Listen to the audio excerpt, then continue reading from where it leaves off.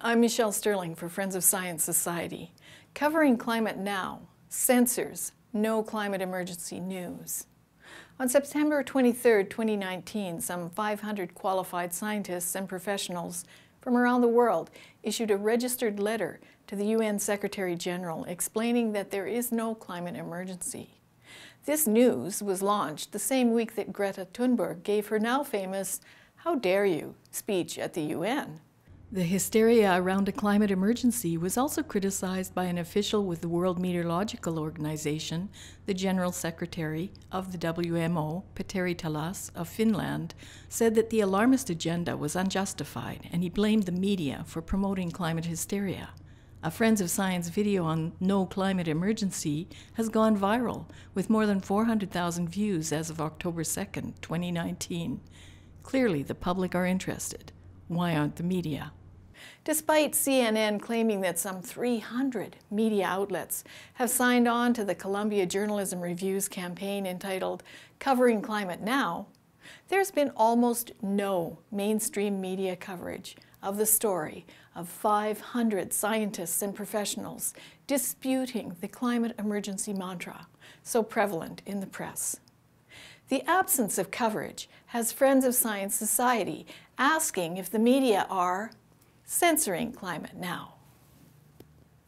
In Canada, this raises curious questions as the mainstream media are supported by tax-funded programs like aid to publisher grants in the millions of dollars per year. More recently, the Liberal government created a media fund of some $600 million distributed to a select group of print and online media newspapers. At the outset of Canada's election campaign, environmental groups were warned that Elections Canada sees climate change as a partisan issue, and therefore, those presenting a paid side over a $500 fee would have to register as a third party.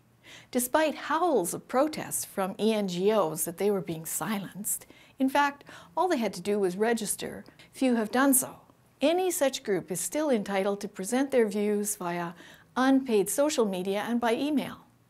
The fact that mainstream Canadian media have not picked up on the no climate emergency story begs the question of when do these publishers become identified as partisan?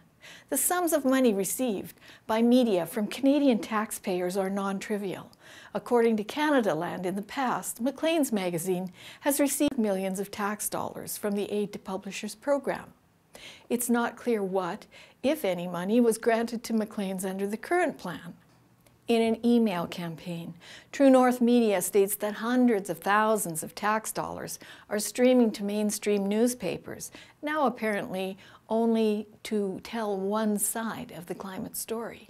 This means tax dollars are being co-opted for a particular view, and these publications are not observing charter principles of freedom of the press.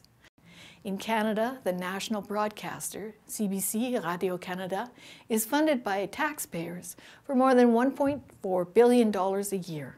And CBC has also been running Climate Change in Your Backyard, a series with a focus on the climate crisis.